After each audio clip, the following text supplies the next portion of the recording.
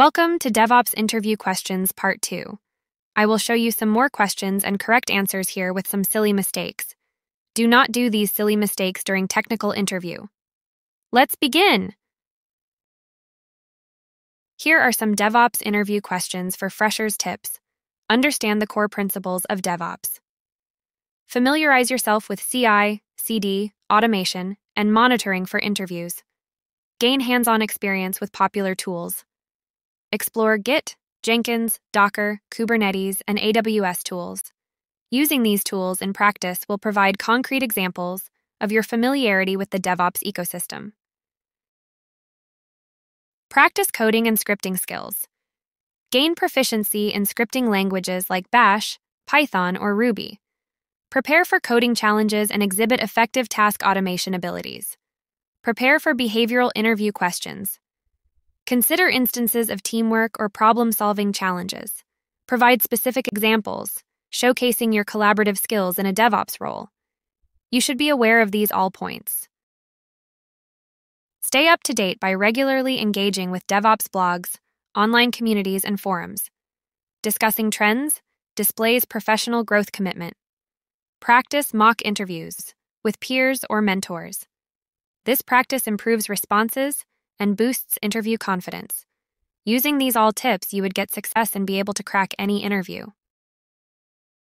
If you are a fresher DevOps engineer, then you may encounter some challenges like, as a fresher, your resume does not select, and it is not easy to get a job as a fresher.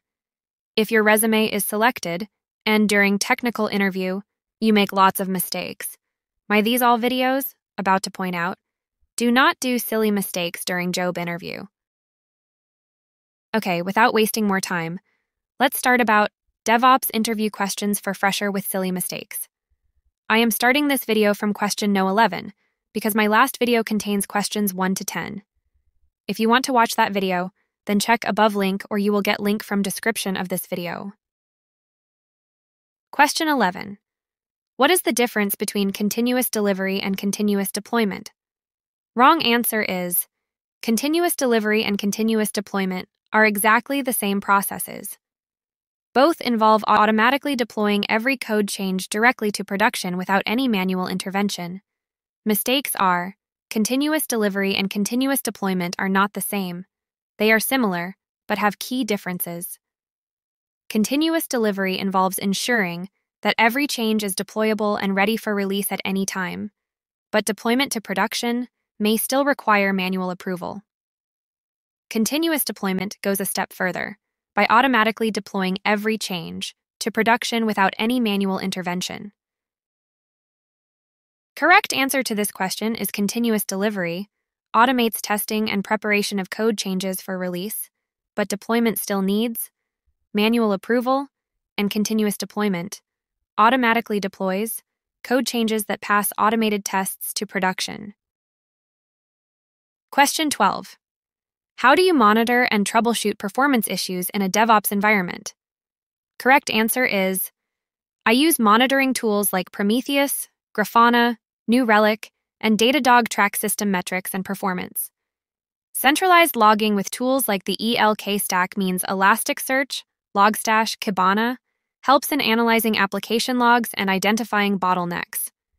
Distributed tracing with tools like Jaeger or Zipkin helps track request flows across microservices to identify latency. Predefined thresholds triggering automated alerts for potential issues. General mistakes are people saying that restart services, but restarting services, without investigating the root cause, is a temporary fix, and does not address underlying issues. Always remember, root cause analysis is crucial for long-term stability. Question 13. What is a blue-green deployment and why is it used?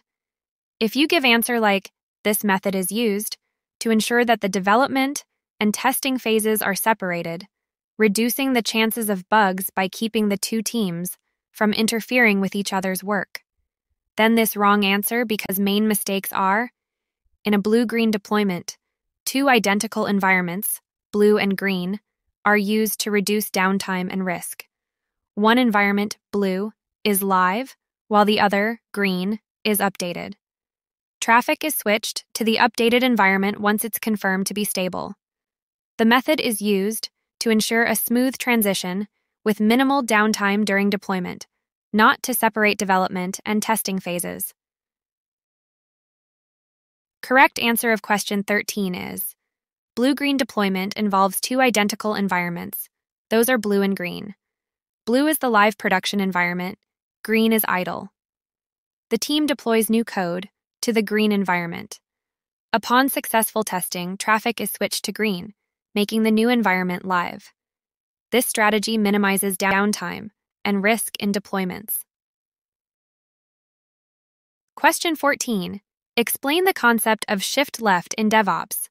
Mistakes of misunderstand concept is shift left actually emphasizes the opposite, integrating testing and security early in the development process, not delaying them.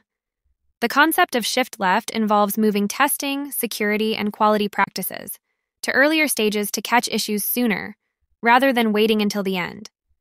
That's why some people are not giving proper answer and address like wrong answer. Shift left in DevOps means delaying testing and security practices until the final stages of development. This approach ensures that testing is only done once all features are complete, allowing developers to focus solely on writing code without worrying about bugs or security issues early on. This is a wrong answer.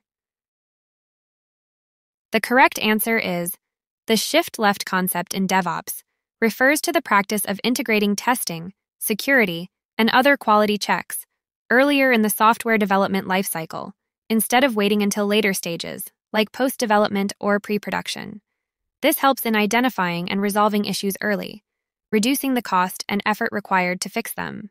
Question 15. What are some key metrics to track in a DevOps pipeline?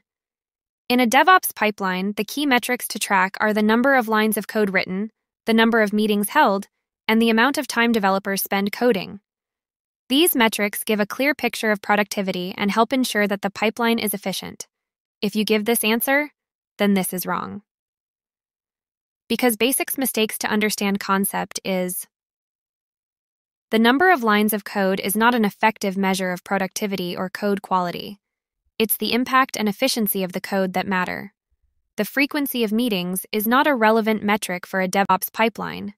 It's more important to focus on metrics that directly impact delivery and performance.